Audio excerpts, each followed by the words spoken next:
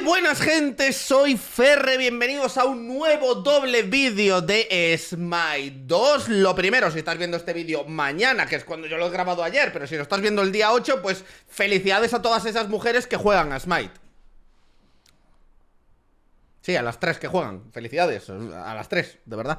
Bueno, a ver, después de este humor horrible, vamos con ello. Tenemos nuevos vídeos de SMITE 2. El de la semana pasada no lo he visto, que es el de mapa de Con, que sí, seguramente sea el más importante. No lo he visto y no he reaccionado, así que lo haremos después del de hoy, que este es más de efectos de partículas, efectos visuales, feedback con el jugador, etc. Es muy cortito. Vale, así que vamos a ver primero este de aquí. De acuerdo, y luego vamos a ver este de aquí que dura 5 minutos, ¿vale? Hablando un poquito de todo lo que trae el mapa de Conques, algunas cositas que han hecho, etc, etc, etc. Vamos a ver este, ¿vale? De acuerdo, primero, ¡hola, Shane! I'm a VFX artist on SMITE 2, and I'm trying to... Los VFX son, digamos, los efectos, como partículas visuales, sonoros, etc, ¿vale? We can take SMITE 2's VFX too. One of the problems in a lot of video games is that whenever you're in a team fight and there's so much happening, how do you tell what's going on? So in SMITE 2, one of the things we wanted to do is have a consistent, friendly... Diría que esto no lo han conseguido bien. Diría que nos van a vender un poquito la moto, ¿vale? Diría que nos van a vender un poquito la moto. Yo, cuando he jugado... Sí que es verdad que me falta tablas en el juego, juego mucho ping, vale, igual ese es el problema. No me quedaba muy claro que me estaban tirando y que no, pero creo que es falta de costumbre. Sí que es verdad que el tema sonoro funciona de barbaridad. Localizas todo el rato donde está la gente, os lo garantizo. Eso sí que lo han hecho bien. For what we wanted the allies and enemies of your character to look at. So you've got your cool looking targeters in your gods color palette with their Pantheon theme. But if you want to be able to see your targeter better, we're giving you the option. You can make your targeter whatever color you want or can see. Spicy. Puedes cambiar los colores del target, de las habilidades. Por defecto van a estar con los colores del panteón del dios, pero tú puedes ponerlos de los colores que tú quieras para poder identificar bien lo que te están tirando o no tirando. Esto mola muchísimo. Todo lo que sea personalización en este aspecto mola muchísimo. Qué bonito, ¿sí, no? You're able to adjust these colors. We want you to be able to tell at a glance what's going on with 100% certainty. One of the new features we get with the transition to Unreal 5 is GPU particles. Those particles are rendered on your CPU, pero a lo mejor which means... La pregunta que me hago es, si yo configuro el 3 de Bacchus con un color, o sea, el área de cualquier habilidad con un color, si me la tiran a mí con ese mismo dios, ¿saldrá de ese color? Pues entonces puedes hacer cosas muy guays del estilo... pues poner, yo que sé, ¿sabes? Todo este tipo de habilidades de rojo, todas estas habilidades de azul, todas estas tal. Puede molar bastante eso, ¿eh? Me gusta, me voy a pasar una tarde haciendo eso, seguramente. Means anything that we want to spawn a lot of is going to be really expensive. But with these GPU particles, we go from being able to have hundreds of particles to tens of thousands of these little sprites, which adds a high graphical fidelity, makes everything feel nice and cool and unique. Vale, esto es muy bonito, se siente muy bonito, se siente muy bien. Pero el tener más partículas, que yo lo compro, que a mí yo soy una zorrita gráfica, me encantan los gráficos, ¿vale? Me encantan las cosas que se vean bien, con estilo, con colorido, tal, me gusta. Sí que es verdad que cuando estás en una teamfight, y yo lo que he jugado de SMITE 2, hay mucho, hay demasiado. Yo creo que mucha gente se va a bajar los gráficos precisamente para no ver tantas partículas, por lo menos en algún punto, ¿vale? Ya veremos, pero bueno, sí, tienen una barbaridad de partículas y es que se nota, te tira una ulti de Chuck y dices, tu madre mía, se me ha iluminado hasta el alma de la luz que tiene. Hecate's fire now illuminates the area around her. Vale, el mapa está claramente, es un mapa de pruebas, ¿no? Porque es así cuadradote, está súper mal hecho, está mal hecho. Y aquí no lo estáis viendo, pero tiene iluminación, que es lo que está diciendo. Y esto ya lo habían dicho, que al tirar habilidades, si podéis ver... ¿Veis? Fijaos en este tronco, fijaos en este tronco. Digamos que cada efecto tiene su propia luz que sale emitida por el efecto. No es como en el SMITE 1, que hay una fuente de luz que está dirigida desde un punto del mapa y esa es la única que hay. Ni proyecta sombras dinámicas, ni nada, ni hay luz, ni nada. Pero esto, fijaos aquí, ¿veis? Que da luz a los objetos que hay alrededor, dioses, etc. Es tema gráfico, esto jugable da igual, pero mola, honestamente mola. La pregunta es, ¿lo aprovecharán para algo? ¿Podrán romper estructuras más allá de los fénix y tal?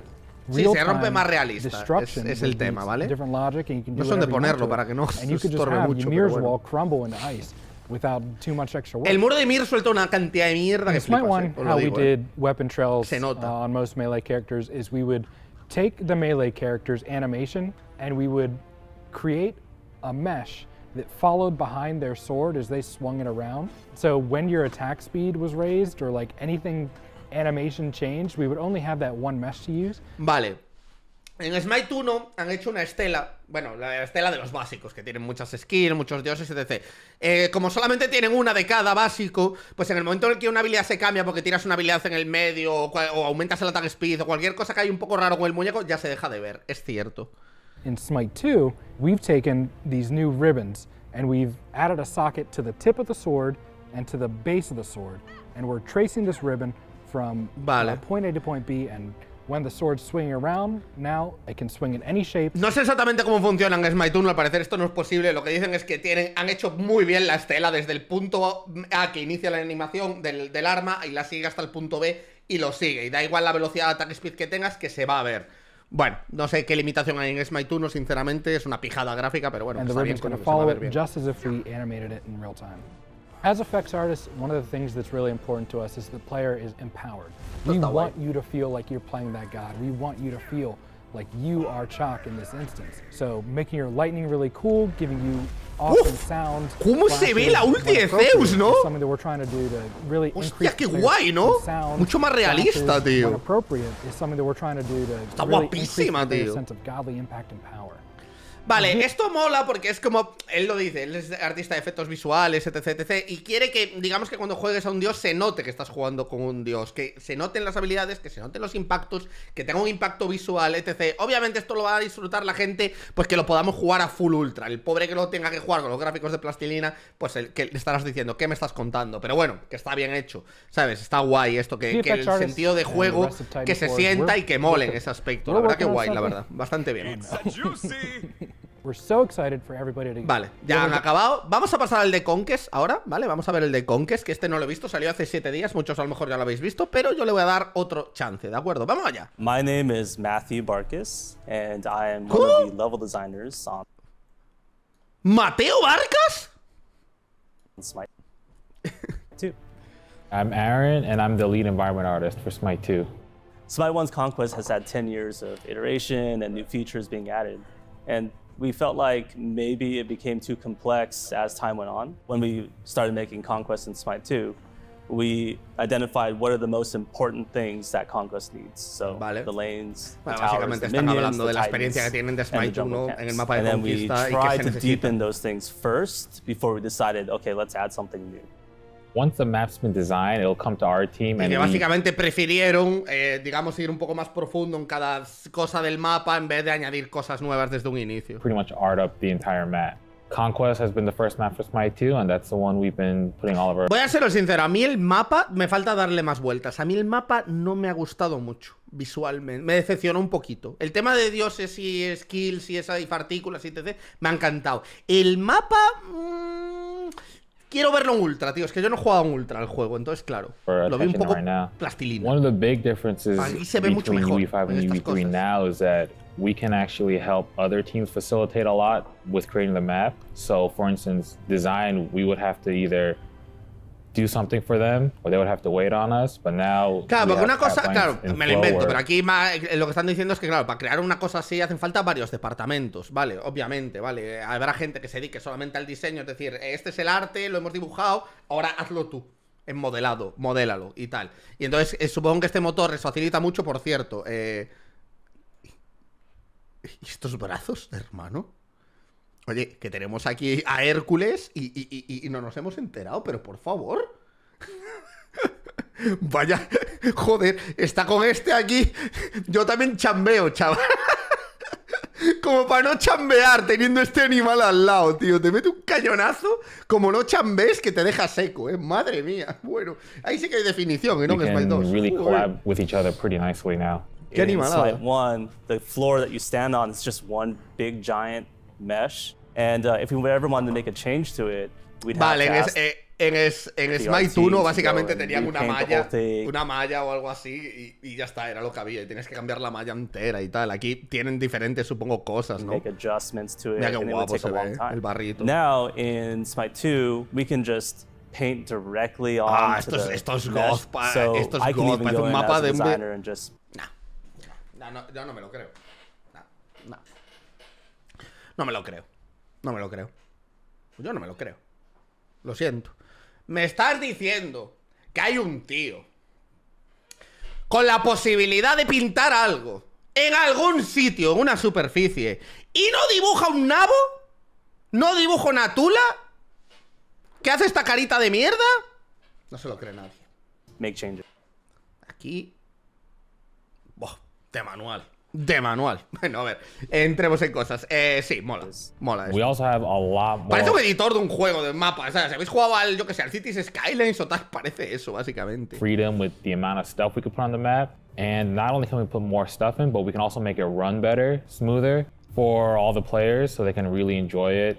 Ya lo We veremos. definitely want the environment to En la have beta, no- en la some alfa no sé yo gameplay, si irá bien. And it should make it a pretty dynamic No sé si se verá tan So bien, there's a pero lot bueno. of different ways you can interact with the map. We have a new interaction system. Vale, estas son las interacciones que ya nos las habían contado, que tienes que darle a los botones para pillar los bufos o incluso abrir puertas o tal. So we have jungle buffs from SMITE 1, but now instead of walking over to pick them up, you have to press the Claro, interact no, key. aunque pases The por nice thing delante about no lo this is pilles, that tienes new que darle al players botón para oftentimes pick pillarlo. up a buff accidentally. but Yo esto lo voy a reconfigurar. Yo cuando jugué se me hizo especialmente incómodo pasar por pick encima up, de un bufo a buff accidentally. y, The nice thing about y this que se me pusiera esto aquí encima del personaje mientras me estaban pegando y tal. Yo lo cambiaré de sitio si se puede, ¿vale? is that new players asumo que oftentimes sí. pick up a buff accidentally, but now it's intentional that you pick up the buff. There's a lot of new jungle buffs. Sí, ahora ya in no the vale la excusa de ¡ay, le di sin querer! Sí, map. hombre. We reworked all of them to be different for Vale, SMITE los 2. monstruos están And in revolcados, addition son to them all being distintos. new, the jungle camps now level up when you kill them. So Ya when lo they level sabíamos, up, cuando los matas suben de nivel y se buffs hacen that más they give out difíciles, are meter más better. oro, etc. And we have a little help tip in the game to show you what they give, but they're really powerful. And we hope that people fight over them. We love seeing people invade to try and get these jungle buffs.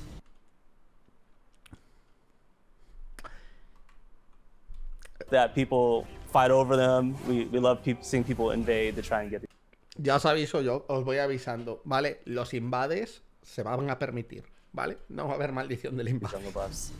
Buff camps will Ya be sabéis. changed a little bit.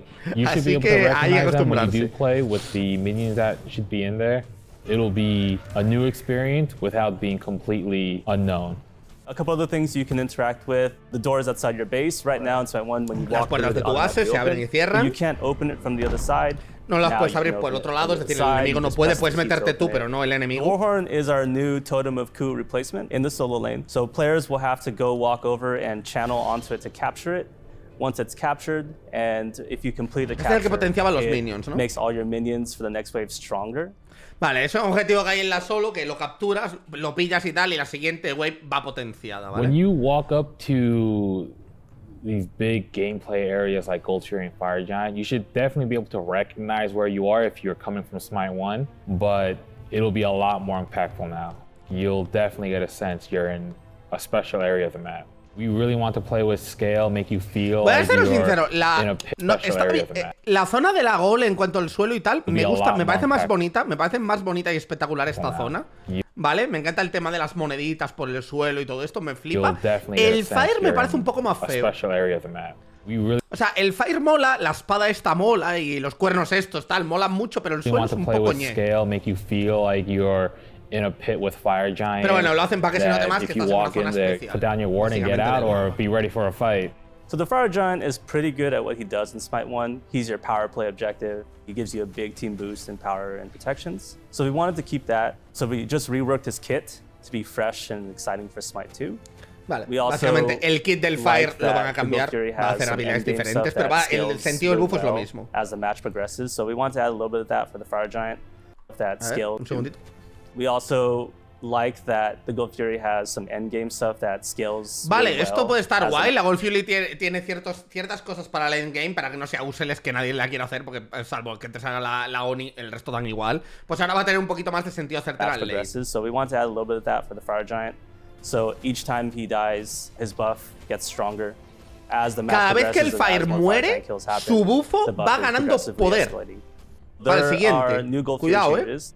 We know that Gold Fury is really important in the early and mid game. We wanted to add something there so that she's still worth taking in the end game. Now, when you defeat her, she gives you permanent team effects, and she has 3 of them. Esto no me Once fijé yo you cuando get all- jugué. Es como los beacons. Cada vez que te la hagas te da efectos permanentes, Three ¿vale? The Gold Fury then transforms into the Ancient Fury. Y si te And haces this 3, se transforma en Ancient Fury. Ancient Fury will then start turning off all the towers and phoenixes when you defeat her. Vale, esto sí que ya lo habían dicho. Apaga esa última, apaga todas las torres y todos los Fénix. Cuidadito esto en late, súper We're importante. just excited that everyone will be able to play SMITE 2 in its new form. SMITE 1 has been going on for a long time now, and I feel like this change is the only good things are going to come out of it. Son los portales. I am so excited to let players play the new Conquest. We put a lot of new stuff in. We hope they like it, and we're really excited. Bueno, pequeñas cositas. La mayoría ya las más o menos las habían dicho. Más o menos lo del Fire no lo sabía, no lo habían dicho. Lo de la Gol que desactivaba las torres me suena que sí, porque es una info que acabo de ver el vídeo y ya sabía yo que eso pasaba y no es de jugar, así que creo que ya lo habrán dicho en algún momento. Pero está bastante bien, pinta muy bien. Repito, esta semana creo que mañana tengo un testing, así que lo volveré a probar, que ya llevo tiempo sin probarlo y mañana quiero probarlo, a ver si han mejorado mucho. Yo cuando lo jugué, los gráficos no estaban ni de coña en Ultra, ni de coña. No se podían cambiar los gráficos, no se podía modificar nada. Había gente de consola jugándolo, así que asumo que sería la versión para consola en gráficos medios, etc. O medios bajos. Y no se veía ni la mitad de bien que lo que se ve aquí. Tengo total fe, además, que se va a ver como se ve aquí, porque tampoco es ninguna locura. Se ve bien, ¿vale? Pero tampoco es ningún locurón, ¿vale? Gráfico, no es nada que no puedas hacer con un ordenador a día de hoy, con incluso una Play 5, una Xbox, nunca sé cuál es la más alta, la Series X, ¿no? Me parece. Así que se va a ver mejor, me supongo, ¿vale? Quiero probarlo, pinta muy bien, una semanita menos. Y vamos allá, no se sabe cuándo se sale, que siempre me lo preguntáis en estos vídeos. No se sabe, ¿vale? A lo mejor a partir de abril, por ahí, podemos empezar a hablar, ¿vale? Nada más, si os quiere mucho, darle like al vídeo, seguidme en redes sociales, suscribiros a mi canal morado. Y nada más, gente, si os quiere. Chao, chao.